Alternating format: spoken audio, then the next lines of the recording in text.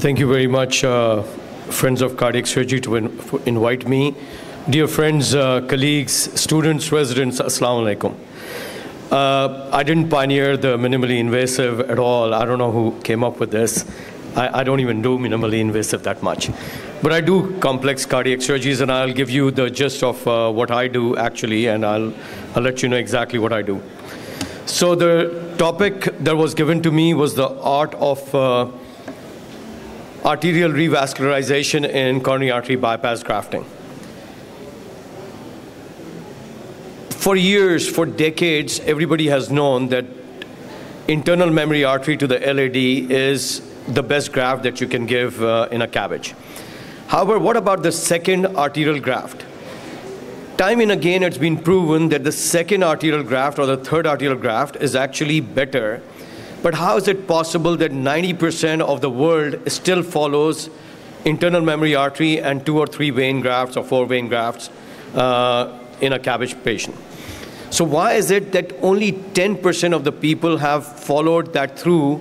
That's the reality, maybe slightly more.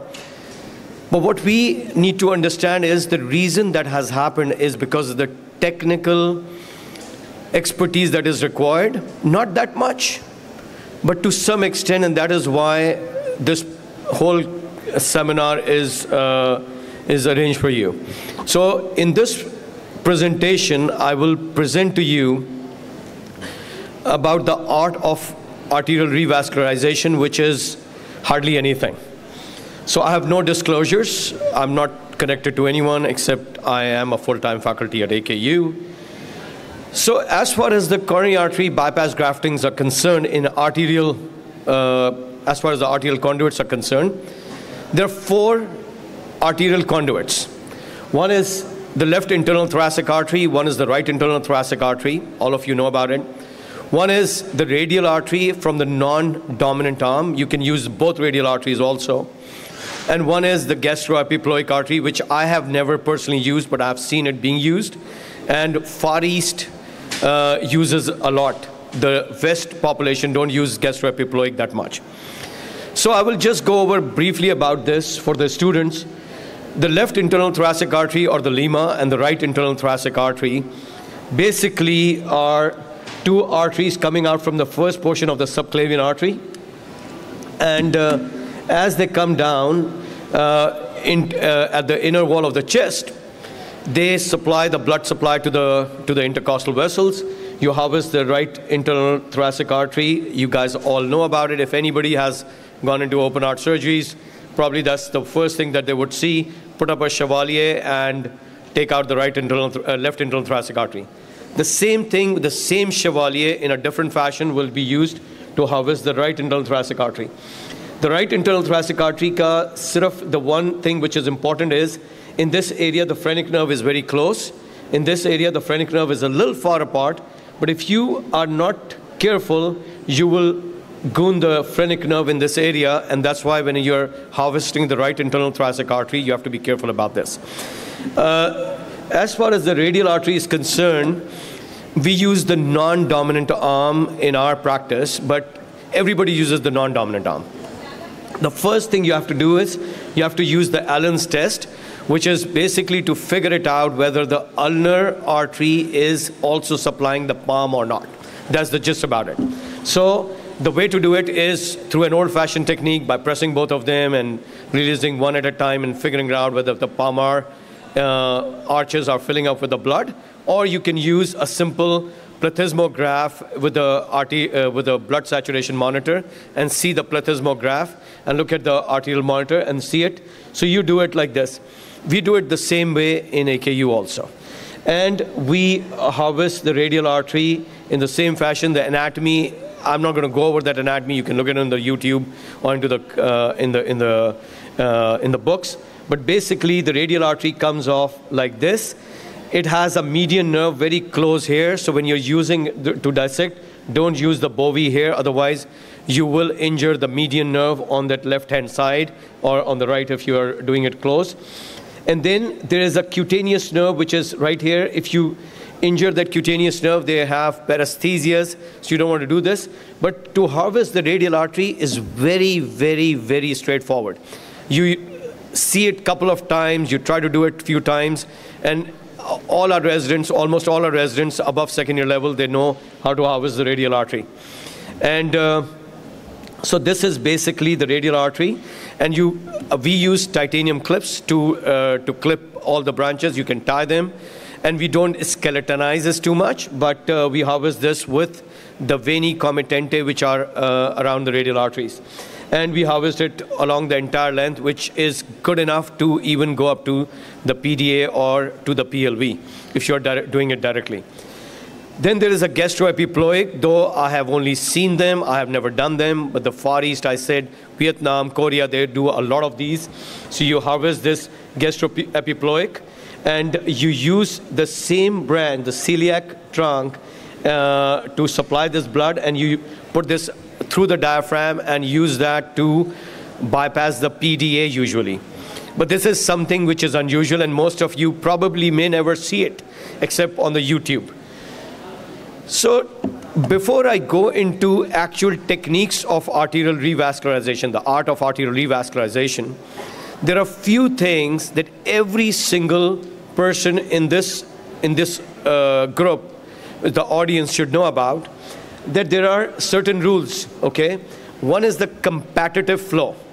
When you're putting in a vein graft, and if there is a more than 50, everybody knows that if you have a more than 50% diameter, which is occluded, it's a significant coronary artery occlusion, okay? Or 75% cross-sectional area, but 50% more. Less than 50%, there's no change in flow. It's the law of physics, but more than 50%. But if you put in an arterial graft, which is about on an artery of any artery, which is about 60–70%, there's so much of a competitive flow that you will end up with an occlusion, or that graft will go down. The FFR measurements are usually there. They can actually measure it, but we don't FFR everyone. FFR only are done on equivocal lesions. So unless FFR is done on every lesion, you have a competitive flow risk. So if you are putting in an arterial graft, which is less than 70% occluded on visualization, don't do it. Okay, that's one of the dictums about this. If you have to do it, then use the internal thoracic artery versus radial artery. I personally don't believe in it, but it is said that the internal memory artery will have a far better resistance to competitive flow than the radial artery. Our internal memory arteries in this part of the world, in South Asia, in Southeast Asia, you have seen our internal memory arteries are not like Caucasians or Afghanis. Our internal memory arteries are smaller, especially in women. So I would argue about this, but I can tell you that the competitive flow risk is there, and one should, before thinking about putting in an arterial graft, think about this, what kind of a lesion it is significant enough or not. The second thing is about the age. Should we put it only in younger age group, or should we put it in all age groups? So when we started out at AKU, we started putting in everybody who is under 50. As I crossed 50, I thought that 50 is not young anymore. 50, maybe 60, under 60 is young. So we started putting in under 60. Now we put it on everyone. So if you have an older person, it's not necessary that you can't put it in. You can put in an arterial graft in everyone, though arterial grafts are favored in under 70 years of age. But if you have somebody who can take out the radial artery in 15 minutes, if you have somebody who can harvest it while you are harvesting the internal memory artery, this artery is actually much better in all age groups. So the age is not a determinant that you should not be doing an arterial graft. However, it is preferred if you have a younger age group. In terms of elderly, I would say you try to use it more often, especially if you are putting in a T graft or a Y graft, because then you have lesser injury or lesser, you would not be using the aorta to actually put in the proximal vein graft. So it's actually it benefits the elderly also because of that reason. So the age is not the reason. People argue about it should be put in only in younger age group. Say No longer, because we would like to put it in everyone. Then, what are the risk factors? So when you are putting the internal thoracic artery on one side, the left side, when you're using the right one also, or the second ITA versus versus the radial artery, evaluate the risk of mediastinitis. If you are harvesting both internal memory arteries from either side, the risk of mediastinitis is definitely there. It's a finite, small risk, but it is there, especially in the ones when you have not skeletonized those vessels. So what are the risks are diabetes, obesity, female gender, COPDers, and somebody who's on immunosuppressive agents that is there. So try not to use in the second internal memory artery. However, in diabetics, it is not a very significant factor. You can still use the second internal thoracic artery, especially in younger population. And the heightened risk factors are if you have not used the skeletonized ones. So that is where you have to remember all this. What is the other one is increasing utilization, but to increase the utilization of arterial grafts. Remember, one arterial graft, internal thoracic artery is there. Let's say you want to use a radial artery, and you want to use the radial artery to graft the OM1 and OM2. So you can use the radial artery as a T graft and use it onto the inside too. Or you use the right internal memory artery as a free graft and use it as a sequential graft. So that is where you can increase the utilization. So like just take one artery and put in a T graft, so it's as simple as that. Before going on the pump. So if you have done this anastomosis before going on the pump, you have reduced the pump time also. One other thing is try to use a T graft versus Y. So the T graft is coming in perpendicular. The radial artery or the internal memory artery, the right internal memory artery is a free graft coming out perpendicular. You can put in a vein graft onto it also. The T grafts work out far better than the Y grafts. Why is that? Because the Y grafts, sometimes you have made it a slightly longer, they will have a little curve or kink, or they are coming in at an angle and it creates atherosclerosis far more. And that is why the T grafts work out far better than the Y grafts. The use of multiple arterial grafts are obviously, then they will be of a benefit. So if somebody can harvest one radial artery, they can harvest the other radial artery. If one can harvest the internal memory artery in maybe less than 10 minutes, it will only take you another 10 minutes and you have no proximal anastomosis. You have a beautiful graft. So try to do this, and then you have to make sure at the end that all your arterial grafts are working. If you have put in an arterial graft as a showpiece, saying that I have used the radial artery, and you have damaged the radial artery, or it has thrombosed, or you have put in an anastomosis, which is not perfect, or you have put in a second internal memory artery, right internal memory artery, and anastomosed it to the radial artery so that it can go distally, and that anastomosis is kinked, it's of no value. Rather than you should just do a simple vein graft. At least you will have a live patient. So you have to make sure that the graft is patent at the end. With all these dictums, with all of this knowledge, then we proceed towards operative strategies. What are the different operative strategies in arterial grafting? Now remember, competitive flow is the key. How you have harvested those vessels is the key. How you have put those vessels, anastomose them, is the key. And if you know how to anastomose a vein graft, you can easily anastomose the arterial graft. The first strategy is, which is the easiest strategy is, which is the most common strategy, which we have used at times also, is you put in the left internal memory artery to the obtuse marginal, to the OM1, OM2, or ramus intermedius. Make sure that the blockage here is more than 70%. If the blockage is less than 70%, putting in this graft is of no value. So this is the dictum which I have to follow. So left internal memory artery to the obtuse marginal, and the right internal memory artery to the LAD. Now, the only drawback about this is when you are doing a redo surgery, the right internal thoracic artery will be right in the middle. So you just have to be careful. You have to go on the pump before opening the chest, and so that not to injure this if it is patent. But irrespective, this is the easiest one. Why is it easiest? Because you can use this as an off-pump strategy also. It's the easiest off-pump strategy is to use this without touching the aorta.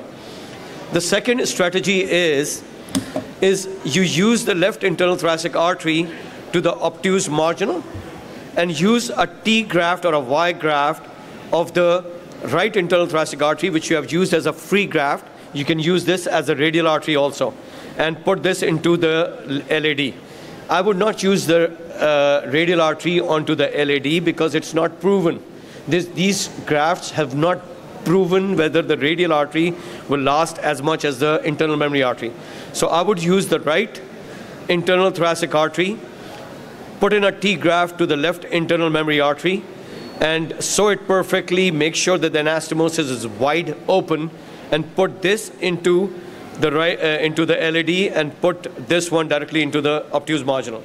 The benefit of this is you don't have to go all the way to the phrenic nerve where you can injure it, and you can only use 2/3 of the internal memory artery on the right side and use this as a Y graft. The third strategy is you use composite sequential right internal thoracic artery from LITA. So you have a lesion in the diagonal also, all right? And you want to use all total arterial revascularization instead of using a vein graft here. And let's say that stenosis here and here was not much. The stenosis here was more than 80–90%, but between the diagonal and the LAD is about 60%. So you don't want to put in a vein graft here and then you have a comparative flow between this and this. So you can put in the left internal memory artery into obtuse marginal and use a Y graft coming out from the internal memory artery, coming into the LAD here. But before doing this, put in a sequential graft to one of the diagonals or even to ramus intermedius here and put in this. So you have used 2 internal thoracic arteries and you have been able to put both of them into this. If you know how to sew, you know how to use the Castro and the needle holder and the needle. It's straightforward. It will take you some few minutes extra, but it doesn't take you that long. But that's what it is. Then you have the composite right internal thoracic artery coming out on lateral side with an additional T graft. So this one is, instead of using the right internal thoracic artery, many people use the radial artery. So what you do is you have the internal thoracic artery coming into the LAD, which is the lima coming into the LAD, and you have put in a T graft, either the right internal thoracic artery, the free graft, or the radial artery, which is the most common, and use that radial artery to go all the way rapid to the back. So you have put in OM1 and even the PLV or even the PDA. PDA is coming then from the radial artery coming in from the left side. Instead of coming from the right side, it's coming out from the left side. So the radial artery will go into OM1 and the PDA. The only drawback about this one is you have put all your eggs in one basket. And I personally don't, I would not be able to tell you that I do this because I don't like this. But I would put in one graft more. If I have to do this, I would put in a radial artery into obtuse marginal, but I would not use it to put in about 2 or 3 grafts. And you have used this entire thing on this internal memory artery. I've tried one internal memory artery to put in a T graft into a young patient who had a left main 90% stenosis. So, but there was no stenosis beyond that. I put this internal memory artery into LAD and put in the radial artery into the obtuse marginal. There were only 2 grafts needed. That patient was not coming off the bypass for whatever reason. I think the internal memory artery flow was not enough to take care of the lateral and posterior territories as well as the anterior. So I don't do this unless and until you have left main or you have disease in both of these together. I don't want a competitive flow in any one of them. So that's another one. And then you have the internal, left internal thoracic artery to the LAD, which is the lima to the LAD. And right internal thoracic artery, you go in the transverse sinus. You know, if you can put in a clamp, the right angle, behind the pulmonary artery or posterior to the pulmonary artery and the aorta, you have this transverse sinus. You put this behind it and put this into the obtuse marginal. I personally don't do this. I am always wary of the fact that sometimes I'll be worried about that what if this gets occluded or gets compressed. So I have not tried this, but people have portrayed this thing also and doing this, and many people do it all the time. And the one that we use the most common is the radial artery to the posterior descending artery. The radial artery coming in into the posterior descending artery. I use it very often. Any time I just harvest an isolated radial artery and I want to do it fast enough, I put the radial artery into the PDA. And that's something which I do the most. The other one is in situ reta with extension into the radial artery. I have seen it. I have not personally done it, but people do it all the time. Is you use the internal thoracic artery and anastomose with the radial artery, and then you put it into the PDA. I personally don't recommend this because this one gets stenosed very quickly and gets fibrosis. So you would rather use this as a free graft coming out from there and putting it into the LAD through right internal thoracic artery. So these are the few techniques, and then the last one is the gastroepiploic coming into the PDA and coming out from the diaphragm into this. All of this sounds kind of novel to most of you because you guys have not seen the radial arteries or the left internal thoracic artery with the radial artery or the right internal thoracic arteries very often. Most of you have seen the venous grafts. But if you know how to sew a venous graft to any vessel in the heart, and especially in this population in Pakistan, which have small vessels, less than 1.5 millimeter, 1.25 millimeter, you can easily sew the arterial grafts. What it requires is this meticulous approach, expertise, and what I always say, thodi si himmat. And with this, I thank you.